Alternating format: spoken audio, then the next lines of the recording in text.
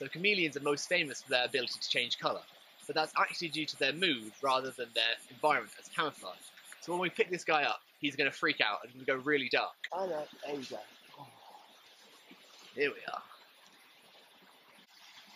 Yes, I don't know if you can see, he's going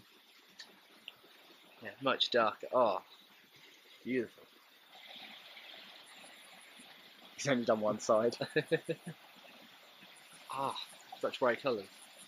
Because they like to be in the trees where they go high up if they're threatened. So he'll always climb to the highest point on my hand. If I turn over, he'll climb up to the next part of my hand. Despite having said it's going to go dark, he hasn't gone that dark, has he? Well, he's going dark, he's just not that annoyed yet. He's not that mad. For some reason, it's a very pervasive myth that they're dangerous. So the locals here are terrified of them.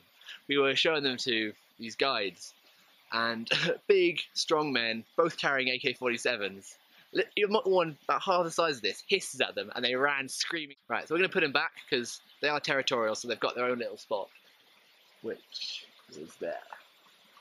There you go, bro. And then once he's back on the tree, he'll just keep climbing higher and higher until he feels safe. Or he'll just wait on my hands. Right.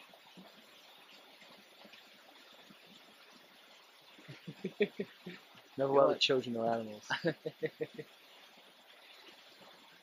Hey.